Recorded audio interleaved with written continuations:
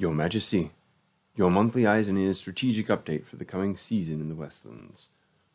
What was, what will be, and what is may yet be spoiled by this report, which contains major spoilers for all of Season 1 of this turning of the Wheel of Time, and minor plot-related spoilers for Books 2 and 3 of Last Turning.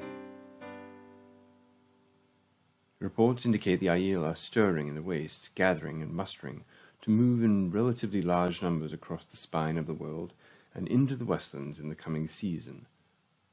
As for why, some say they have their own promised one to search for, the Karakarn. Others claim they are preparing for another invasion of the Westlands. Some say that an unspeakable evil from Shara to the east is beginning to drive them out of the waste. Whatever the reason, we must watch them closely to anticipate their next move. Reports also indicate the presence of Aiel in the area of Falmer. This is across the continent from their homeland in the waste, which begs the question: how are Aiel traveling from the waste to the vicinity of Falmer without notice? We will outline 3 possibilities. Option 1. Small groups of scouts.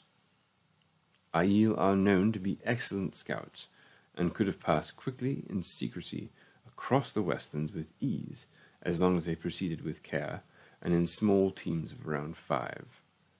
If they are searching for something or someone in particular, and were not yet successful, these parties may have converged at Falmer after travelling from the east to the westernmost point of the Westlands.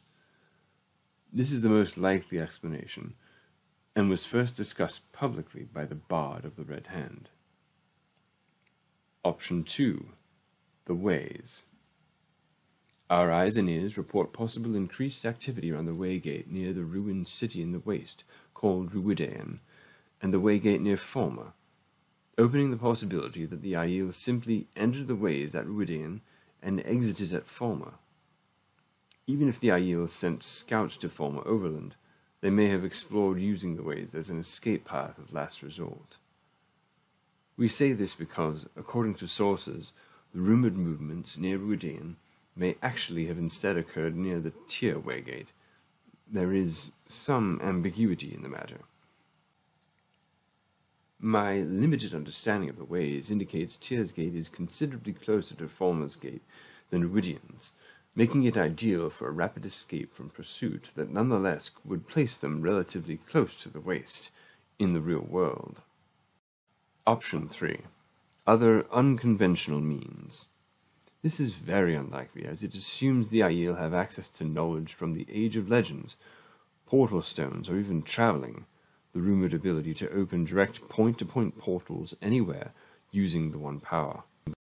Of course, any knowledge they have of portal stones would be of great interest to us and would warrant further inquiry on our part. Conventional wisdom is that the Aiel know little to nothing of the One Power, and yet, perhaps this perception is born of our own ignorance, and they in fact have great knowledge and strength that they seek to conceal from those of us in the Westlands. Their use of such advanced knowledge would quickly and clearly mark them as much stronger in the One Power than our own Aes Sedai, in defiance of their appearing to be so-called savages to prejudiced eyes and minds. And I assure your Majesty that my clerks and I cultivate an attitude of intellectual openness and rigor that eschews said biases, unlike most clerks of other realms. Your Majesty, this concludes our report. My ladies and lords of the Westlands, rulers from sundry lands, if you find the reports my clerks and I produce to be helpful as you labor in the service of your people, do honor us with your raised thumbs and subscriptions. Until our next report.